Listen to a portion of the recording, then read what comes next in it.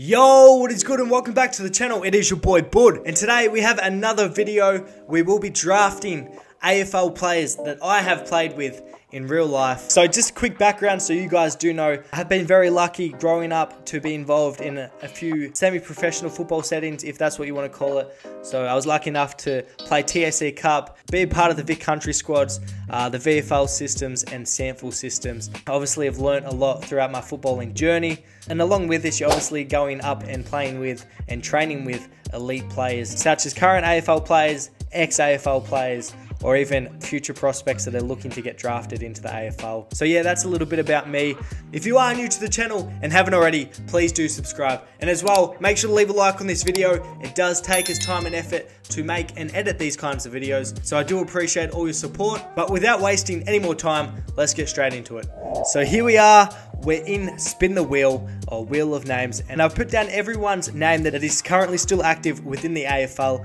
I've played with a few other players that obviously have been delisted, so we're not going to include them, and I've played against a lot more players as well, but we're just going to include the players that I have either trained with or I've actually been on the field and been on their team as a teammate. So we've got our list. I think there's about 43 to 44 players on here. We're obviously going to spin the wheel 22 times, draft our team, and then we're going to play with them in AFL 23. So here we go. The first player that is going to be joining our team or our squad is Lachlan Ash. So Lockie Ash, a quality defender. I'm pretty sure he was a bottom major when I was out at Vic Country, so I'm pretty sure from memory. So my draft year was 2018, his was 2019. I may be wrong, but that's from memory. But a quality defender in the AFL these days. Our second player that we're going to be adding is Emerson Jekka. So when I was out at Box Hill, obviously got to train with him, and we got to train with a lot of the Hawthorn boys, so you'll see a lot of Hawthorn names out there, able to use their facilities out at Waverley. A lot of main sessions with these boys as well, which was a cool experience in its own. Player number 3, Lloyd Meek, again out at Vic Country. This dude was an absolute massive unit. That's all what I do remember. He's obviously a ruckman these days, but that's a big pickup because now we have our ruck sorted. I was sort of afraid I wouldn't get a ruckman for our team, so Lloyd Meek is a good pickup for us. And with our fourth spin, we're going to be adding Dylan Moore. So from the Hawks, yet again through the Box Hill system. This dude was in and out of the Box Hill team a lot, especially when I was there. It's good to see that he's finally solidified a spot in the senior side, but Dylan Moore, an absolute gun. With our fifth spin, we're going to add in Cooper Stevens from the looks of it. So yet again, another bloke that's finally joined Hawthorn, but he was out at Geelong for a bit as well. This bloke, he was within the Vic Country system as well, and the Vic Country squad, so he probably hasn't been given his opportunity as of yet, but welcome Cooper Stevens to our team. Or next spin, we're going to get another ruckman, and it's big Jonathan Segler, who was obviously at Box Hill or Hawthorn, and now he's out at Geelong. So another ruckman. So we've got our two ruck stocks stacked up, if that makes sense. So Lloyd Meek and now Jonathan Segler. We have Caleb Sarong. I was hoping we got Caleb. Played with him. He was a bottom major when I was top major at Gippy Power. Obviously got picked up to Fremantle and has been there since and absolutely dominating out there. And our next spin, we're going to get new recruit to Richmond, and the weekend just gone, unfortunately, did his hamstring, but Jacob Bauer. So I met Jacob out at North Adelaide. He actually come from Sydney to North Adelaide as well. I think it was probably about 6 weeks after we started our first preseason session. So he came a little bit later than the rest of the players. He came as an initial defender, and then he played a few trial games as a defender.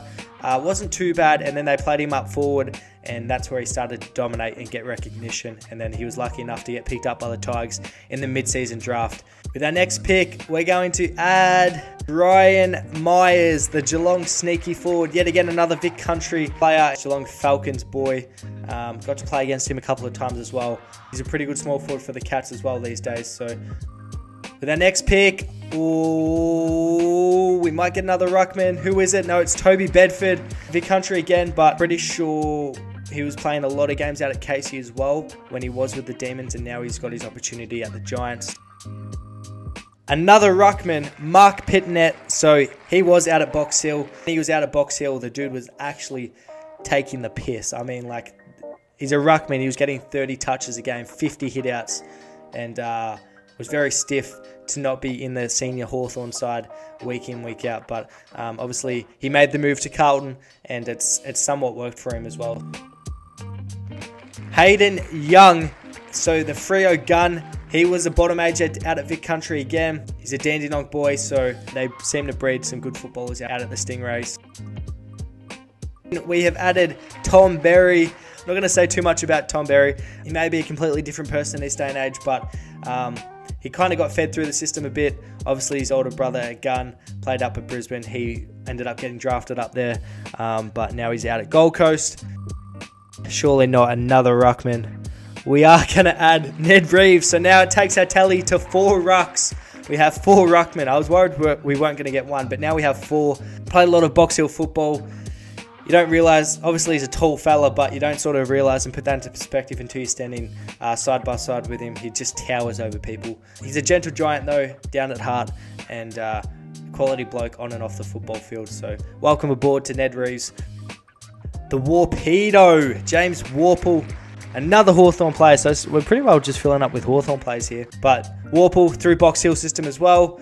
He was in and out of selection a lot. I got to play against him as well when he was out at Geelong. The dude was basically a man-child, so he just bullied his way in TAC Cup footy.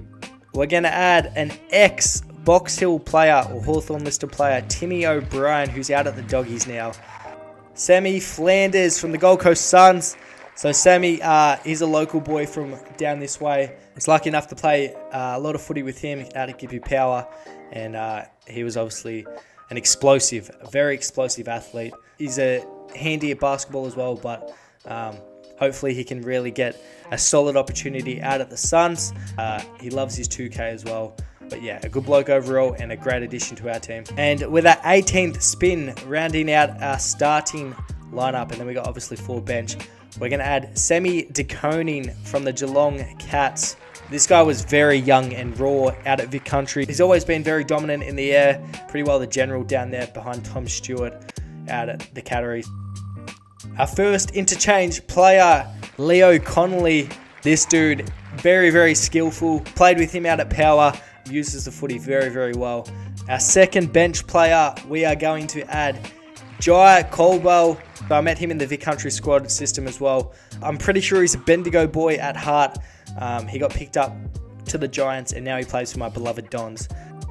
We're going to add Latham Vandermeer. So Vanders, met him through Vic Country as well. He's obviously out at the Bulldogs these days. And with our last spin, Sammy Walsh from Geelong Falcons. So a Geelong Falcon boy, met him and played on him in a few of our trial games and training sessions as well. This dude's always had a tank, and what I mean by that is I remember matching up on him even when we played Geelong Falcons a couple of times, but playing on him, and I held my own, to be fair. I played pretty well, but I just remember him having a massive tank in the sense of just running all day. Just trying to meet that threshold with him, I come off the ground absolutely spent. Obviously has translated in how big of a tank he actually does have into the AFL. And now we can go across and put our 22 players into AFL 23.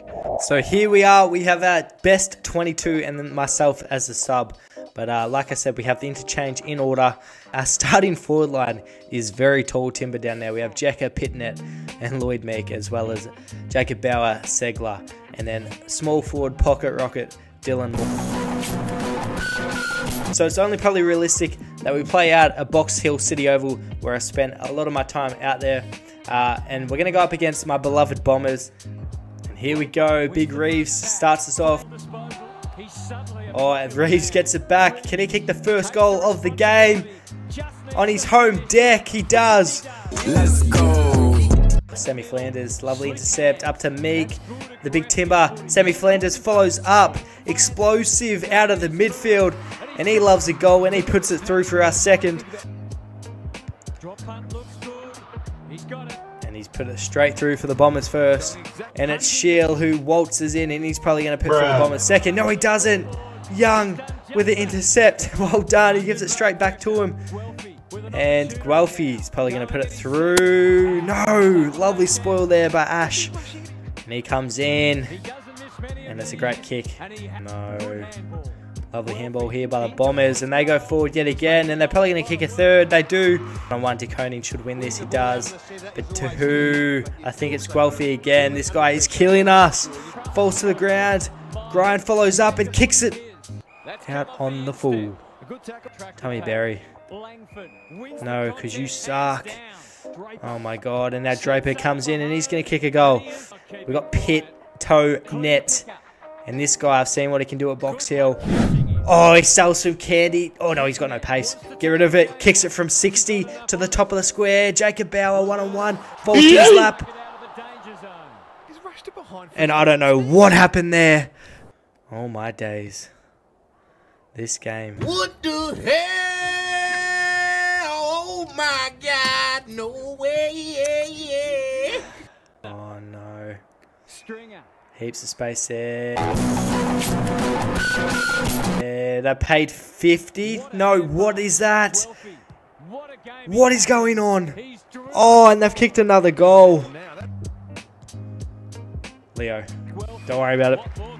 He already kicked 4 for goal number 5, and he's missed. He's missed the easiest one of all. Lovely handball there to Cooper Stevens. Oh my god. Dylan Shield hacks it out. There's no way. What is going on? What is happening? Huh?